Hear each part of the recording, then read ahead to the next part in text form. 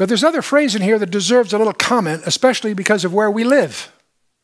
He says, mine ears hast thou opened, or pierced is what it really says. What is he he's talking about a well-known procedure within that culture for a bondslave. If you were a slave paying off a debt, let's assume that you were indentured for 7 years to pay off a debt or something. At the end of the 7 years, you're free to go. You've done it. You've finished your service. But often in that period of time, you became so devoted to the family that you chose to be adopted as a bondslave, a doulos. And this is what Psalm 46 is alluding to. Mine ears hast thou opened or pierced.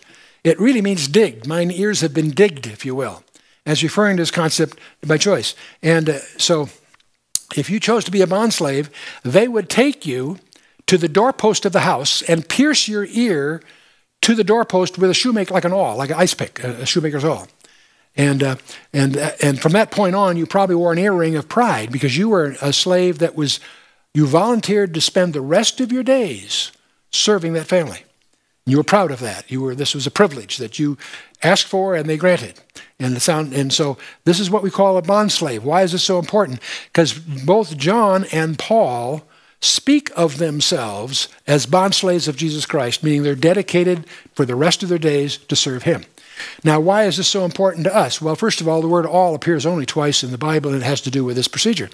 But it's important to us, Dan and I anyway, is that when we came to Coeur d'Alene, Coeur d'Alene is a French label. As most of you know, the name of the tribe of Indians here was named by the French-Canadian trappers because they regarded them as sharp traders.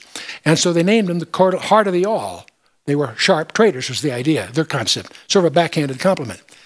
But to us, anybody with a biblical perspective, the Coeur d'Alene refers to the heart of the bondslave.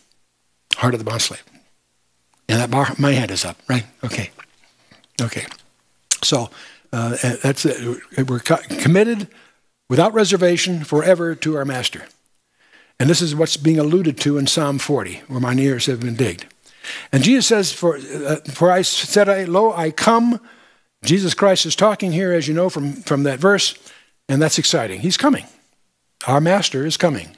We're in his service until then. And that's something that we look to with great anticipation.